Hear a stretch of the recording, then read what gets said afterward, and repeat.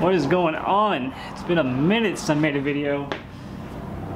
Still have the Miata. It's still here. If you guys are here just for the transmission 2 update, skip for like 2 minutes in. I'm going to give a little quick life update if anyone cares. I'm sure no one does. It's been a while. I apologize. I haven't made a video in a minute.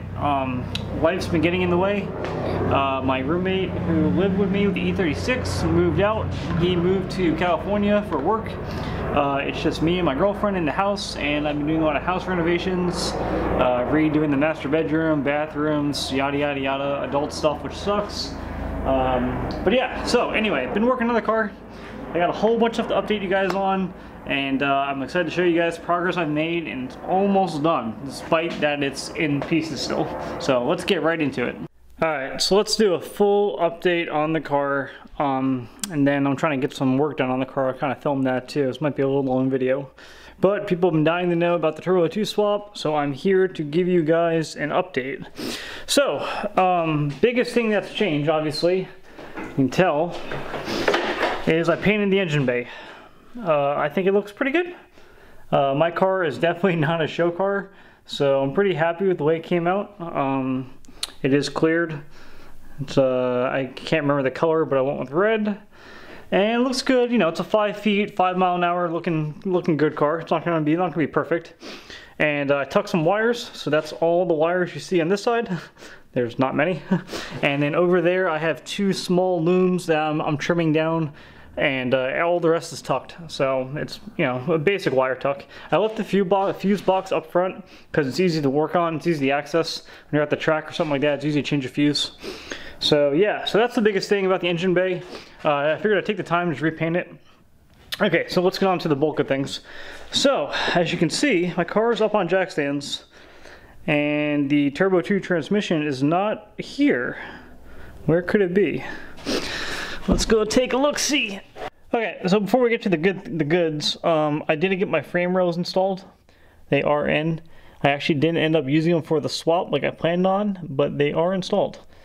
Okay, let's just show you guys it. So, the transmission is in the car, supported by its own weight on engine mounts or training mounts.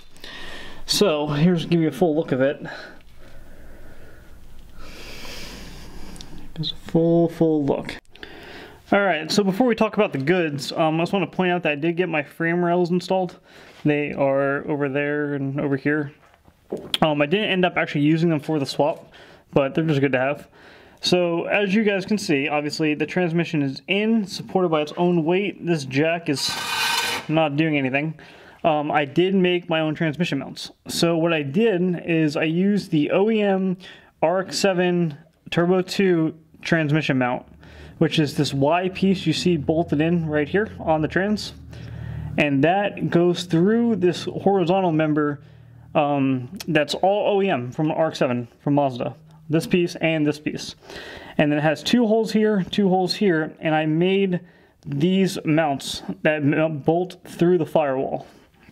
So each mount has, this one has 3 holes, yeah, they each have 3 holes that are bolted through the firewall.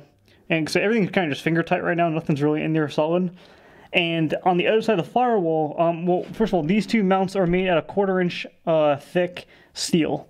And I also plated the insides of the firewall inside the car with a 1/4 inch steel to bolt through that, so it gives some strength to the firewall, because the firewall is not very strong. But this is how the Miata does their transmission swap as well. So I'm pretty happy how it came out. Anyone has any questions, please let me know. I can definitely give you guys some more details on it. Okay, so since all my batteries for my camera keep dying, I'm going to film the rest of this video on my iPhone. I ordered new batteries. It's been so long since I've used my batteries, they don't hold a charge anymore. So bear with me for this video. Next video will be with my good camera. I apologize. So, back to what I was saying. Yeah, so anyway, I made these mounts. Oh, this camera actually looks pretty good. I think I actually made it better than my other camera. We're just recapping. This came from Mazda. This came from Mazda. All OEM. Through bolt, that's all OEM. These are the new mounts I made and welded up myself. As you can see, they are welded on the outsides and the insides, so I think they're pretty strong. They should be fine. I'm not too worried about it. bolted through the firewall and plated on the inside to give it some strength. The mounts are really heavy. They're pretty solid. They're definitely heavy duty, so they should work. Anyway, so, and as you can see, I have no drive shaft. Or diff. Actually, no, the diff isn't. Forgot about that. I gotta explain to you guys about my whole diff situation. The diff's in, no drive shaft. I ordered the drive shaft today, so it should be done this week. So next video, I'll definitely give an update when I get my drive shaft in. But yeah, so we'll talk about that in a second. So anyway, I just want to make sure I answer any questions on the Turbo 2 Rx7 transmission swap with the transmission itself. You do have to cut out this hole a little bit to make room for the shifter. It's not a big deal. It's a small notch. And yeah, that's about it. I do need to order a clutch still. There's no clutch on the car at the moment. The transmission's just sitting inside the car with the flywheel on, but no clutch. So yeah, any other questions about the swap, please shoot me a message on Instagram. I'll send you guys pictures of the mounts I built. I can take some rough measurements if anyone needs them, but it's very, very easy to make. It really wasn't that hard at all. Okay, so let me explain to you guys about the diff, because it's a little complicated, and I know last time I made a video talking about it, people did not believe me, so I'm here to prove them wrong. This is my old diff. It is an LSD Torsen, I think off an NB, I'm not too sure to be honest with you, and I snapped it clean, like right off on the ear. It's super common. Mazdas have this little notch here, right where my thumb is, and it always snaps. The most like common part that breaks on the diff. So, this is a Rx7 diff. I believe from my little research I've done, it's an NA diff, non-turbo, I think manual, I'm not too sure about that, but definitely an NA diff. So, as you can see, I have these two pieces here, and I bet you can obviously guess what I did. I swapped the housing off the Rx7 diff and put it in the Miata diff. So, let's go under, let's talk about it. Let me show you. So, the diff is in, and the actual diff part, like the full diff, is from the Miata. This is the LSD Miata diff. Nothing fancy about this. The gears were fine. I inspected it. Everything looked good on it. Nothing was broken inside. All I did was I swapped the actual housing pumpkin case. And the Rx7 diff for an NA, like I said, I'm not sure about the turbo ones. Don't quote me on that. But the NA ones bolt right up. I mean, directly right up. It was no big deal. It was exact same dimensions, perfectly. I mean, even all the bolts were identical. So I had to swap the bushings, which were not hard at all. The aftermarket polyurethane ones I had in the Miata diff, those came right out. The OEM Mazda Rx7 diff sucked. Had to cut them and drill them out. I had a friend help me with that. So yeah, like I said, new diff's back in, and this like I said in the last video, this diff is way stronger, it's thicker, and it does not have that little notch that breaks. So I bet you can see why I'm missing an axle. I have one axle here, but none on this side. So let me show you guys that. And finally, let's move over to here, and here is my other axle. So in the last carnage of the last time I drove the car, I broke an axle. Basically, nothing actually broke. Usually the actual snap, I did not snap one. Nothing's actually kind of really broken with this. The only thing is that the bearings, the ball bearings came out of the sockets inside, and I don't believe you're able to put those back in without like a press maybe, or taking it apart and actually reassembling the whole thing. So I went ahead and ordered 2 more axles, and the reason why is, one, to replace this one, and secondly, to have a backup, because I know I'm going to snap an axle. It's a matter of time. So I have it in 2 axles. I bought them. They should be here hopefully this week too. I'll pop that in. I have my drive shaft coming, so I'll pop that in. I need to put the interior back together, even though it's mostly cleaned up. And believe me, this is actually clean. Before, it was a way bigger rat's mess. It was a huge nightmare before. This is actually cleaned up, believe it or not. So I need to finish the interior back together, but I'm not putting the dash back in until I start the car to make sure everything's plugged in. And then I need to order a clutch. And once I order the clutch, I'll be good to go. I can drive the car again. So I've just finished putting it back together. I need to finish redoing some brake lines, bleed the brakes. Oh my god, I can't talk. And yeah, that's about it. So that is the big update in the car. I don't know what else that I've done differently. Besides the diff casing is the big one, the transmission's inside the car, drive shafts ordered, and I need to order a clutch. That's what I'm really waiting on. I'm not sure what clutch I'm going to go with. I think I'm going with an ACT, something super heavy, because the Flying Miata one sucked and I killed that one already. So yeah, the car's just been sitting. I took the insurance off it. It's been sitting for like 8 months, so I need to put that back together. I think I'm selling my wing. I'm not sure. Let me know what you guys think. Should I sell the wing? Should I keep the wing? Definitely comment below and let me know. But yeah, I got the whole garage to myself now. As you can see, the house is all mine. And I have all my toolboxes here. I got a 3D printer. This is an Ender 3. Got this on Black Friday for it's like 160 bucks. It's pretty cheap. And then this is my dad's classic Coke machine. He gave this to me when I went home for Thanksgiving. It's all rigged to be free.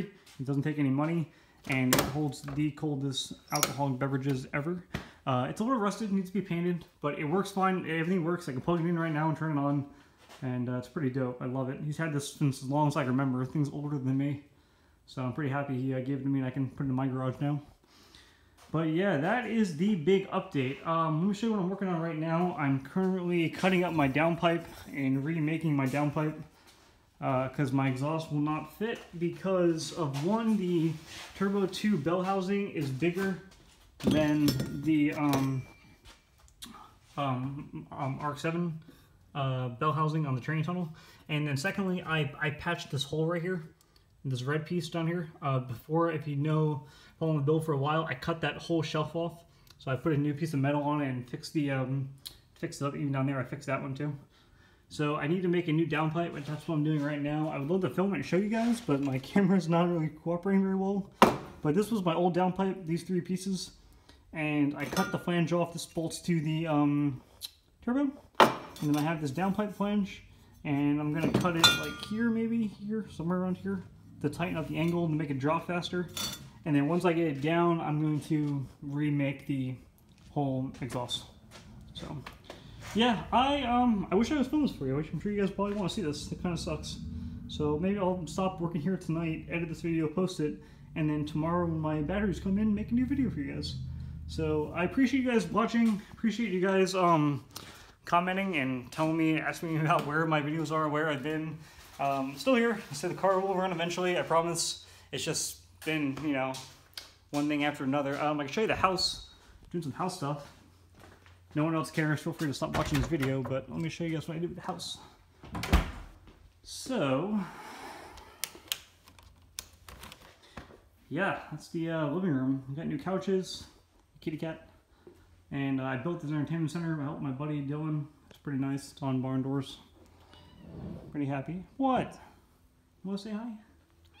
Yeah, I know. Hi. And then I got this TV for Black Friday. It was like 500 bucks, 550 bucks. 65-inch Vizio. Not too bad, not too bad. I gotta finish hiding that one wire. All the wires are hid behind the wall, but I had to rerun a new wire temporarily. Just ignore that. And then this is the master bedroom, which I'm currently working on. As you can see, there's no flooring. We painted it. It used to be that ugly brown color. So, process of painting. I ripped up the old carpeting, and we're doing hardwood floors here. And then the master bathroom. This door, it used to be much bigger. It used to go to about here. It's really weird looking. I'll prove it to you. You probably don't believe me, but that's what it used to be. It used to be a huge, huge door. And I guess the guy before me was in a wheelchair, so he made it easier to get inside the bathroom. So we closed that up, and that's where we have a barn door. It's in the garage. It's that big box next to my car on the other side. If you guys are wondering what that was, that's going there. And yeah, so just doing house stuff. So anyway, I'm gonna wrap up this video. I'm gonna post it. I apologize, it's been so long since I made a video. I will try to get back into the swing of things. I appreciate you guys for watching. Thank you. Please comment below if you have any questions on the Turbo 2 swap. Anything I need to cover in more detail, let me know. I will definitely address it. I'll see you guys on the next video. Later.